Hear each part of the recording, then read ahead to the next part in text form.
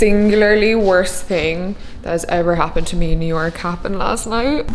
I was in bed last night watching the X-Files, like tucked in, no lights on, nothing, you know, just having a nice cross-continent date with me fella, and I see a gigantic black mass crawl over my legs. Like, not on my legs, were like under the sheets here, but like it was like over the sheets. Still, like, my skin is still crawling thinking about it. The biggest cockroach I've ever seen in my life. Proper American movie cockroach. Are you kidding me? Bish, I'm dead. Like, I was honestly speechless. He was just like scurrying over here. Broom, and I was trying to flick him off the bed and he was being so stubborn, and then I realized he had like wings. They're so big, they're so big. I flicked him off eventually, and I could already tell he was dying because I felt like he wasn't really flying away or he wasn't running that fast. Nothing's ever come out of there. The gap down there isn't big enough. Like, I don't know where he came from. See, this was the first thing I saw when I pulled out the brush, and I was like, perfect, spray him, jail him. And yeah, I haven't looked at it since, so let's hope he's dead. It truly is like one of the worst things that has ever happened to me in the 4 years I've been in this. Oh, he's still alive!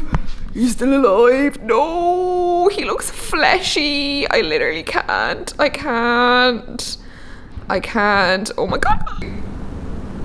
I suppose this is living in an expensive apartment in New York City. Honestly, I truly believe that there's somebody or up there that loves to play pranks, that loves to keep me in check. The timing of that is absolutely as unbelievable as the travesty of dealing with it itself. Pest control knocked on the door, and they come once a month. It's part of the rent, you know, that's what we pay for. Pop some gel on the insides of your cabinets and then they leave. I didn't see him last month because I was away, and he asked me like, okay, routine question, do you have any issues at the moment? I was just like, no, it's all good here. And he was just like, what about the rest of the apartment? And I was just like, no, never. The first year I was here, I dealt with like a gigantic centipede that came in through the window. Nice chat with him. He left. All was well. And then it's just kind of like, are you sure about that? Are you sure about that?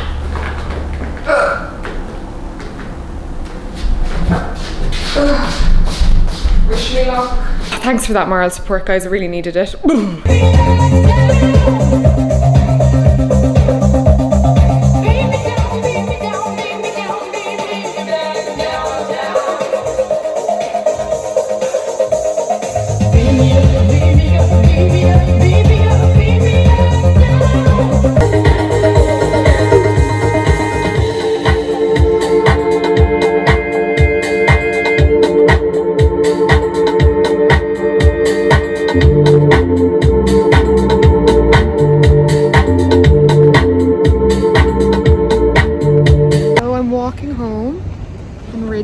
Look at that sunset. Can you guys see?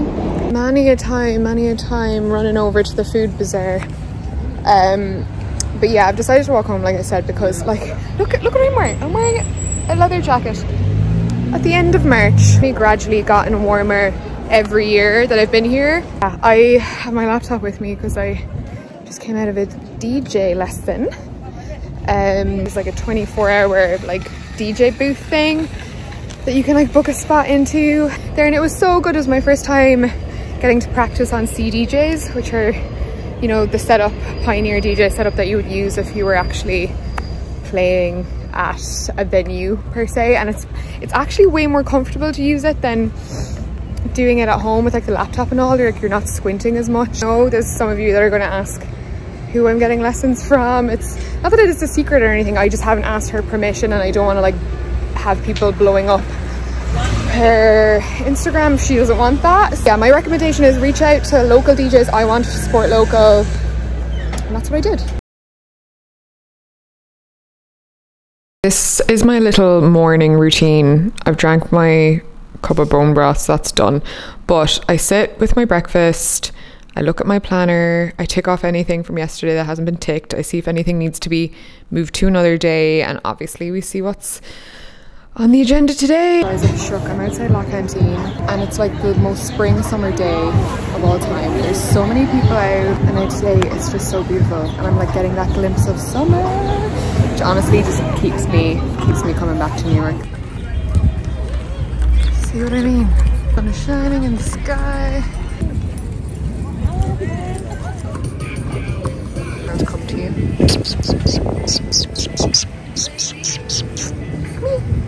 Hey, hi, hello from me and my squidgy slippers. For the open toe slippers again, I really liked those waffle ones I had, but I feel like they were giving me like a fungal situation because like they were so unbreathable. Like my toes always felt clammy in there. But yeah, I'm kind of feeling like very put together now that I've done my makeup. I actually just shot a bit of a job for Merit Beauty, which I love because you guys know I kind of like easy natural finger makeup. That Emma Chamberlain Sunday Best Aritzia collection. They let me pick out the things that I've been wearing. Like, she knows how to curate a little collection. Like, I put on this baby tee. I'm a bit of a fabric / cut fanatic, and yeah, if you're stuck for like a baby tee that isn't too tight on the arms, that's like heavyweight cotton but soft and like stretchy, it's like a brushed cotton.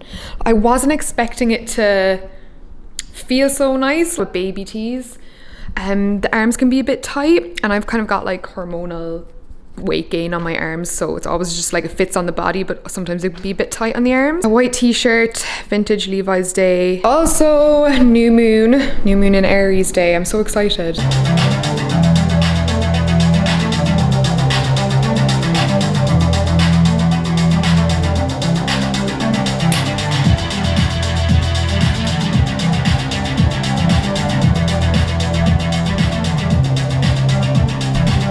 I love this jacket, but because I have like a funny shaped little pea head, I look like a bird. Just said bye to my friends. One of my really close friends, Adele, I'm so sad. My OG bestie here in New York is going back to Ireland for a job for the foreseeable, and I don't know when she'll be back. So we said our goodbyes, and now very aptly it's turned from a sunny day to a rainy day. Go soothe my sorrows and go vintage shopping. I have something in mind that I really need. And I really want men's trousers, so let's see what we find. First stop, Urban Jungle.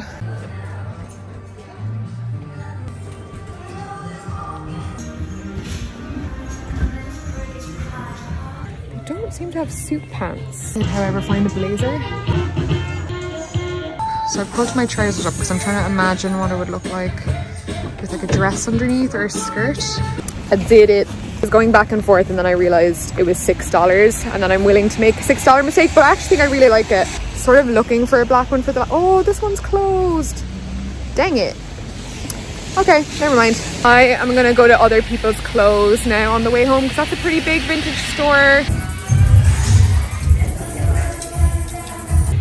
Still no trousers, no suit trousers, but I did find a t-shirt. You're coming home with me. Every other type of pants. Cords, chinos, jeans, jorts, but no suit pants.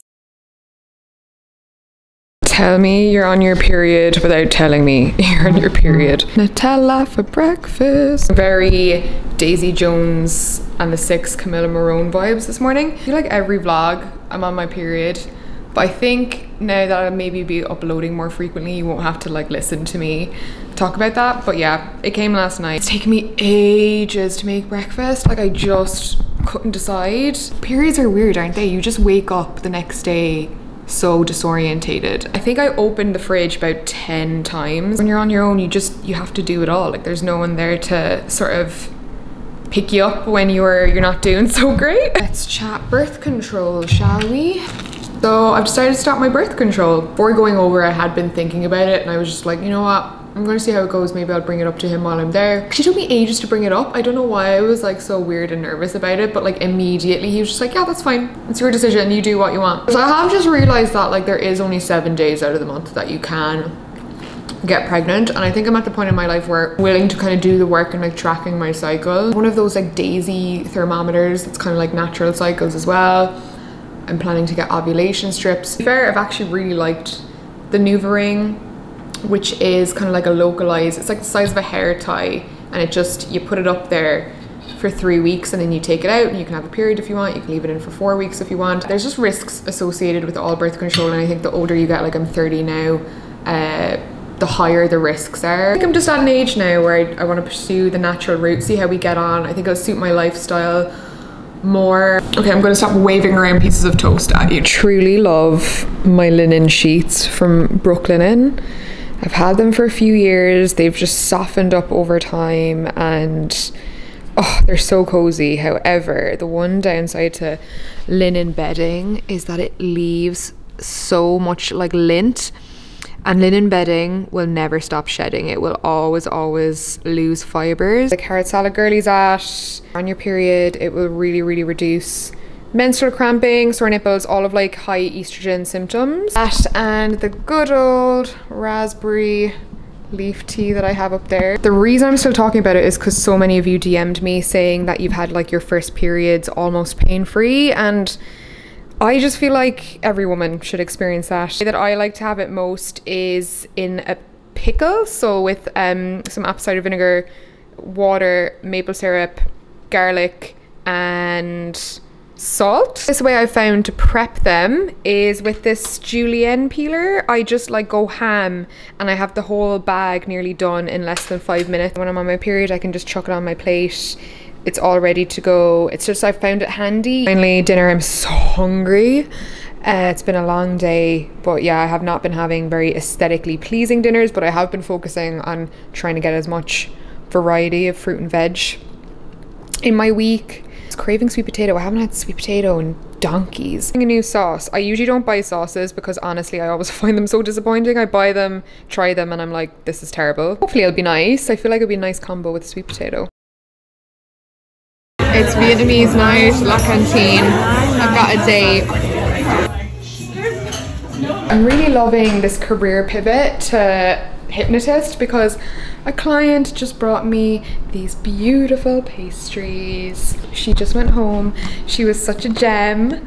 Yeah, I've had such an interesting week, guys. 2 to 3 clients scheduled in for like practice. This is like my 3rd full one. I'm so excited. The other one went so well as well. She had a really interesting session, like the kind of sessions that I read about in some of the like Dolores Cannon books and in some of the coursework and stuff. The past life portion, she didn't go back to a past life, and this is something Dolores Cannon has said in sort of like the last few years, like the last sort of 5 to 10 years, is that there's less people recalling past lives and there's more people coming from like another place, like incarnating sort of as like somebody that's never been in a physical earth body before. This was one of those cases, and it was just like I got so excited, guys, because this is very much like in the realm of the like the mysterious stuff that I love, and a part of this job for me as a facilitator is to be an investigator into you. I'm not doing anything, it's all led by you. Basically, she described this life as a being on a plane, felt like just energy, I suppose, or some kind of light body that not necessarily like looked like a physical body. She said the sky was made up of lots of beautiful light and different colors of light. Big key part of knowing when somebody is really in a past life is usually they'll cry, they'll shed a tear, and that's something that you really can't fake. You can't fake emotion when you're under or when you're in this state. You know, it really adds to the validity of embodying that past life. You know, you're not making conscious aware decisions to put on a performance. That was a really interesting personality to explore. I'm going to go through her recording now and clip it down so that the hypnotic part isn't in it, because they would fall asleep if they listen to it, and I'm going to send it to her and she's going to listen to it over the weekend. But it was a really successful session. Lovely young girl. You guys are coming through from left, right and and center, but it's also put me out of my comfort zone. I feel like I've just jumped in the deep end, inviting strangers into my home and hoping for the best. That's kind of an update there. They're all my procedure notes. That's where I sit. Will we have to get an office? I don't know.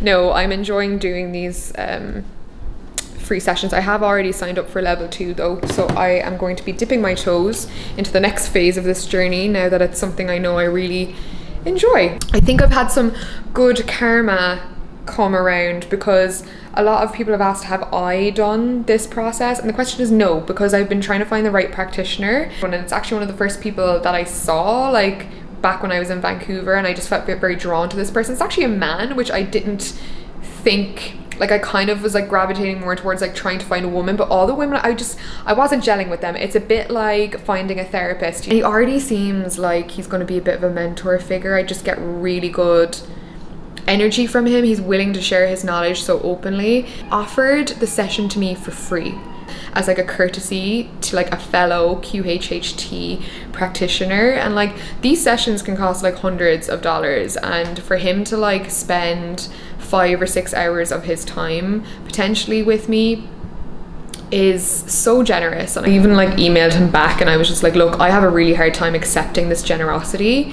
It's kind of my own block that I have in life, is like receiving love, receiving good things, and just saying yes, okay, and thank you. Funnily enough, it's probably the one time in my life I'm not looking for guidance or really into being obsessed with self-exploration, because it's something that I definitely love. I love any tools that like help you get to know yourself better, but yeah, it should just be an enjoyable experience. Like I'm in a good place to have a session. Not that you have to be in a good place, but yeah, I feel like I have no expectations for it, and I think that's the best way to be with these types of sessions, is just to go and know that whatever you hear is exactly what you need to hear right now. Hello from your favorite egghead.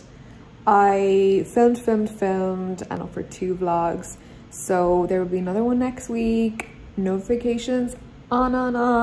You can customize them, they won't be annoying. I've already noticed that a lot of you have missed the random additional uploads, so I did not film an outro, and I felt like it just feels weird to not film an outro. But yeah, there was no like crazy good outfits or anything like that. I think maybe next week's vlog. But it was a super sleepy week. I've been so, I don't know if it's like this full moon energy going around or whether I'm just tired from doing my normal schedule plus all of the sessions as well. But yeah, it's been a sleepy girl week. Already half edited the next vlog, and I'm just like excited to share it. I'm excited to be uploading more. This feels like so good to be kind of showing up almost every week now instead of like twice a month. I don't know how I'm doing it, guys. I really don't, but yeah, more outfits to come. Like things are starting to spice up. The weather's getting warm. Gigs are starting to happen. I'm more inspired to like get dressed up, play with makeup, all of that stuff. So I will see you next week. Please let me know how you're doing. I've been connecting with people a lot over Instagram DM, but I always like to kind of keep up with you guys and just like see where your head's at. If you've been going through it, put it in the comments. We're all really supportive there, and I'm sure some of you will reply to each other's comments and I'll be there too. So yes, are we celebrating a good week? Are we having a rough week? This is a little permission to have that little celebration or a little bit of a vent about tough times in the comments when you may not have any other outlet to. Like I said, I'll be in the comments. You're very much welcome to join us there. And I will see you on the next one.